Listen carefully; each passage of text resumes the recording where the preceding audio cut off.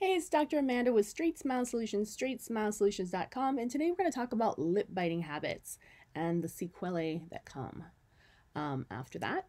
And which comes first, the chicken or the egg, I always like to say. So in this situation, yes, this patient is lip biting, but she's probably lip biting because she's got overjet. So if you got rid of the overjet, the lip biting would probably go away.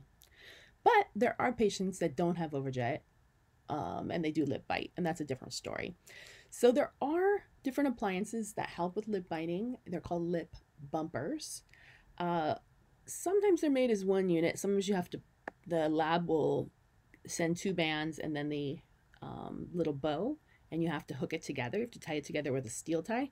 But it's usually not necessary unless it's just a chronic lip biting habit that happens, not because of the bite, right? And then you should probably put one in. But in this case, I would do a SAF and potentially do some type of appliance to help grow the lower jaw and close the diastema up top, and that should solve the problem. All right, thanks so much.